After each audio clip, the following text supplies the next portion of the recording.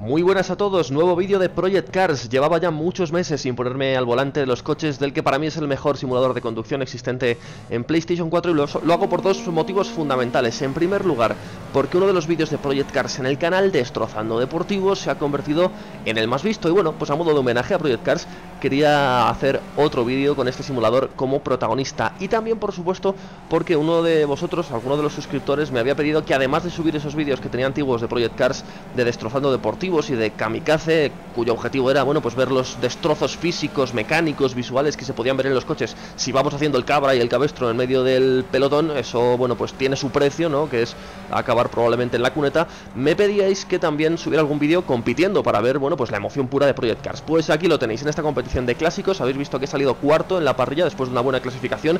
He perdido varios puestos en la recta inicial, en la primera curva, mejor dicho, y los estoy intentando ahí recuperar. He llegado a caer al séptimo o sexto puesto, ya estoy en quinto lugar. Como veis, es una carrera de deportivos clásicos. Todos los participantes llevamos un Caterham 7 Classic, que es un coche precioso pero muy complicado de manejar, por cierto. Tiene un sobreviraje monstruoso y hay que intentar, bueno, pues sobrellevarlo y sobre todo intentar corregirlo con varias claves, entre otras cosas. Ahí veis como el cuarto se acaba de salir, por cierto, en el exterior de la curva, se ha ido a pastar y he conseguido hacerme con el cuarto puesto.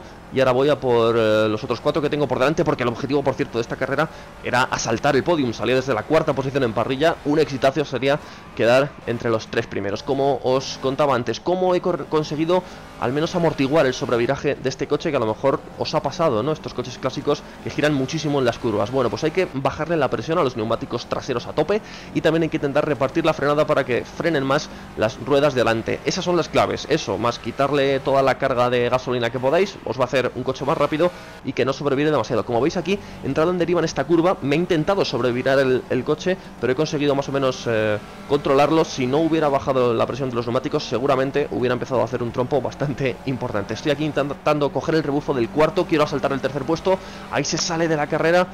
Intento meterme yo por dentro, también me salgo un poquito a pastar al césped. Me sobre revoluciono el motor porque he frenado demasiado tarde. Ahí estamos casi rueda con rueda, emoción a tope en la que es la segunda y última vuelta de este circuito. Y como veis, estoy a puntito, rozando ya con los dedos el tercer puesto. Si tenéis, por cierto, cascos a mano, ponéoslos por favor para escuchar este vídeo, porque el audio ambiente de Project Cars es maravilloso. Acabo de asaltar ya el tercer lugar ahora mismo en la carrera y estoy intentando llegar un poquito más adelante. Como os decía antes, el sonido ambiente es espectacular de estos coches clásicos, estos Caterham. Se escucha incluso ese sonido metálico de los guardabarros, porque las ruedas de delante están fuera del chasis principal, están a ambos lados, como veis ahí, la rueda derecha, y está, bueno, cada vez que hay un pequeño bache se nota cómo suena ese sonido un poco a lata, ¿no?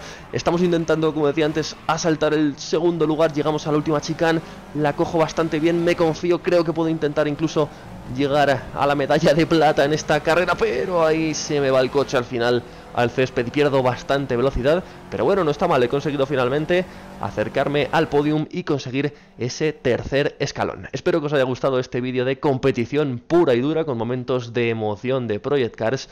Recordad que si ha sido así, pulsad me gusta y también, por supuesto, acordaos de suscribiros al canal para seguir creciendo. Adiós, pasadlo bien.